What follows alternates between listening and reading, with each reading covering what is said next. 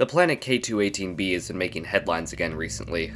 This is because a few days ago, as of the time I'm writing this, a new paper claimed that hints of dimethyl sulfide, or DMS, a chemical that's mostly produced by marine life on Earth, was found on this planet.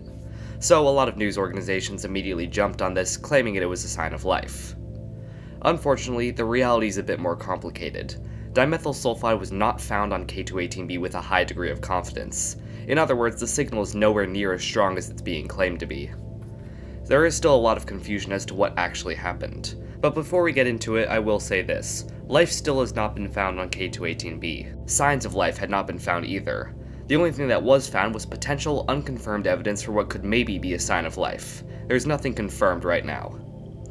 So what actually happened? What's actually going on with K2-18b right now? The quick answer to that is nobody knows, so what are the possibilities? And is there actually a chance of life here?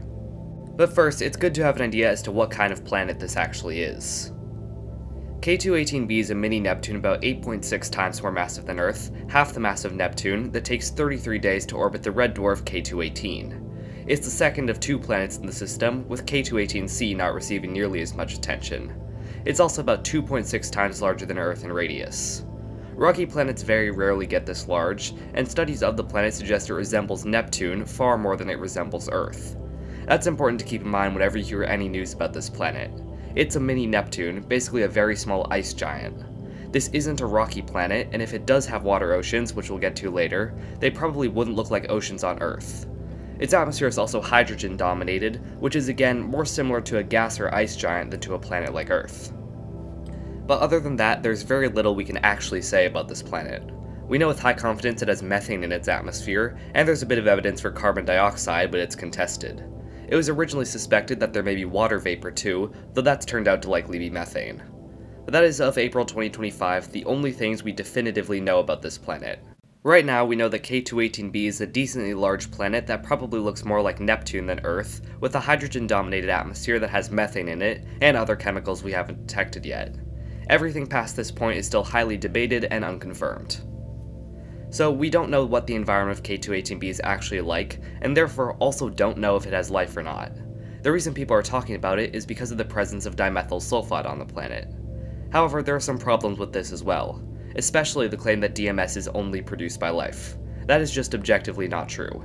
Dimethyl sulfide was found on the comet Churyumov-Gerasimenko, for example, and it's also been found in the interstellar medium.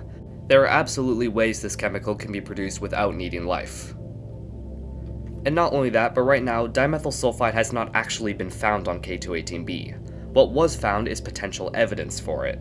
The confidence is currently not high enough to actually say DMS was detected. It remains only a candidate, and it is possible that it's actually there, but it's also possible that it's a false positive and there isn't actually any DMS at all. The recent paper claims that they detected DMS and/or dimethyl disulfide on K2-18b with a 3 sigma level of confidence, which another article then claimed meant it was a 0.3% chance of being a false positive. This is the biggest problem with the whole situation right now. A 3 sigma detection of DMS with a 99.7% chance of being a real discovery was not actually found. I'll link a more detailed explanation in the description, but in reality, the paper didn't account for the entire spectrum of the planet. They essentially created a simplified model that only DMS and DMDS can explain, without taking into account a lot of other possibilities. This artificially raised the confidence of their signal, making it seem far more likely than it actually is. One exoplanet scientist, which I'll link in the description, goes as far to say there was no 3 sigma detection at all. It was actually much closer to 1 sigma, with a 27% chance of being a false positive. And the 99.7% number is actually just a misinterpretation by the media anyway. So there's not a 99.7% chance of these chemicals being present on K2-18b, and it might be much closer to only 75%. In science, for a discovery to actually be called a discovery, there has to be less than a 0.00006% chance of a false positive, which 27% is nowhere near. So that's the biggest problem. Dimethyl sulfide wasn't actually detected. Only hints of it were, and the paper that found it used biased models that made it seem more likely than it actually is. It's also important to note that all papers claiming the discovery of DMS on K2-18b were led by one person. That same person has also worked on the majority of all papers about Haitian planets, which some people believe K2-18b could be. This doesn't necessarily discredit all of this, but it is important to be aware that right now, only one group of people is claiming this detection, and nobody has actually independently agreed with them yet. The existence of dimethyl sulfide on this planet, and actually the existence of hydrogen planets in general, is a lot less confident than what's being made out to be. So that's the second thing to be aware of. Right now, dimethyl sulfide has not actually been detected, and only one group of people is actually claiming it might be there. This of course can and will change in the future. This video is meant to age poorly, because exoplanet science is constantly changing, and new discoveries are being made all the time. There will be new information that will come out after this video is made that could provide evidence either for or against DMS on this planet. But right now in April 2025, the existence of a sign of life on K2-18b is shaky at best. It is a possibility that the dimethyl sulfide is actually there, but it's important to note that it's far from the only possibility, and the chances of it being a false positive are still pretty high. Right now, there isn't enough confidence to actually call this a discovery. Also, just because dimethyl sulfide is only really produced by life on Earth doesn't mean that's the only way it can be produced. Lab experiments have shown it is possible to be produced without life being involved at all. And as I said earlier, it's been found in places we know don't have life. So even if the DMS is confirmed to be there, which again, it still has a long way to go before being confirmed if it ever gets there, it still isn't necessarily a sign of life. Yes, life can produce it, so it's still interesting, but there are other ways for it to exist. Life should only be used as an explanation when every other explanation no longer works. Is life on K2-18b a possibility? Yes. But is it the only possibility? No, far from it. But life becomes a stronger possibility depending on what the environment of this planet is actually like. So what are some scenarios for the environment of K2-18b? Well, there are a lot, and right now we don't know which one it is. Again, that will probably change in the future as we get more data about this planet. I am making this video fully expecting it to become outdated in a few months. But as of April 2025, we don't currently know what K2-18b is like, but there are a lot of possibilities. One paper confirms that methane exists on this planet, but doesn't find any significant evidence for carbon dioxide or dimethyl sulfide. They claim that all the data about K2-18b can be explained by it simply being an oxygen-poor mini-Neptune with no oceans or life. Basically a smaller version of Neptune. That's probably the least interesting scenario of all of them, and K2-18b just becomes a typical mini-Neptune among hundreds, no life needed.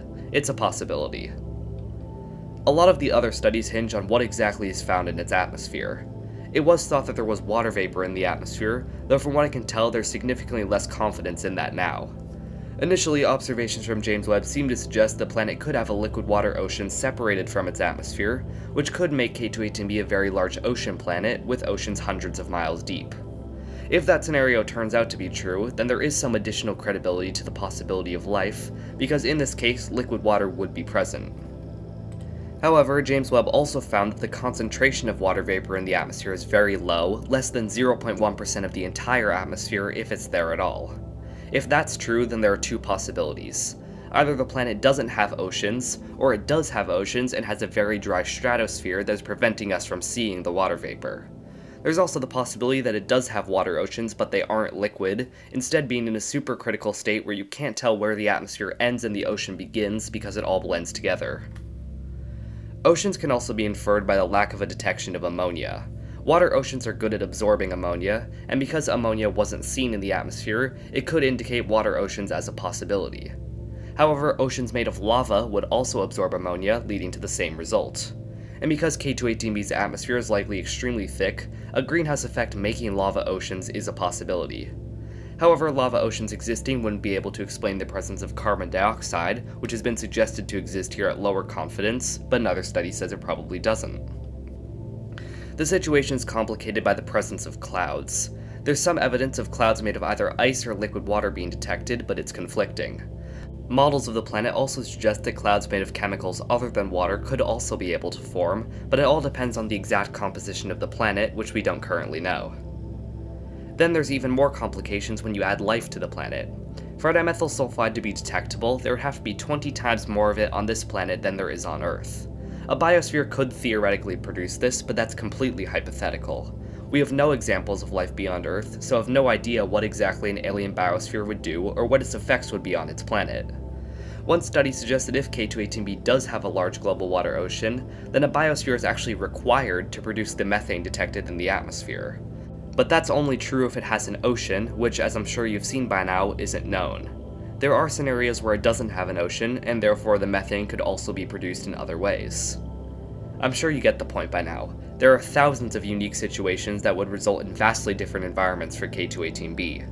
There could also be other possibilities I've missed, and because this is constantly changing right now, a lot of the possibilities I mentioned could already be out of date. It could be an oxygen-poor mini-Neptune, it could be a dry mini-Neptune, it could be a mini-Neptune with a supercritical water ocean that blends with the atmosphere, it could be an ocean planet with an extremely thick atmosphere, it could be a lava planet with an extremely thick atmosphere, it could be an ocean planet with life, it could be an ocean planet without life with a dry stratosphere. To confirm one of these scenarios is true, we would need more observations of the planet, which we don't have right now. But it does seem that nobody outside this one group of people is particularly convinced that the Haitian planet with life scenario is very likely. My point in making this video is not to say that life definitely doesn't exist on K2-18b. As you've hopefully seen by now, that does remain a possibility. Maybe the dimethyl sulfide will be confirmed, and maybe we will find this planet does have water oceans after all. But I made this video so you can be aware that that's not the only possibility, and more importantly, that's not nearly as likely as it's being made out to be. The media likes to report on what's most exciting, and an ocean planet with life is far more exciting than an oxygen-poor mini-Neptune. So these other scenarios aren't given as much publicity as they should.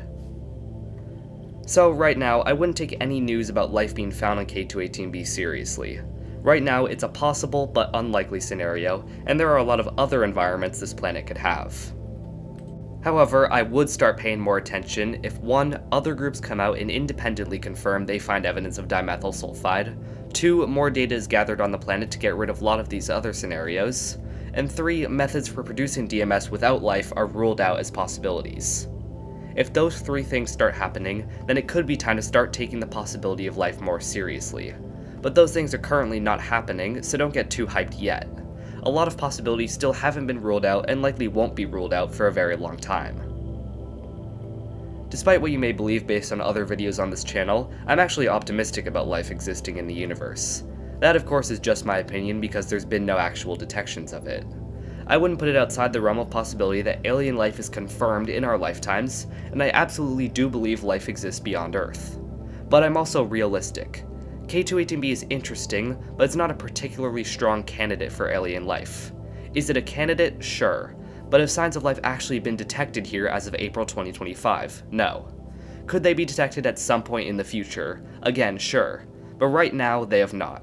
If anything changes, I will be the first one to make a video about it.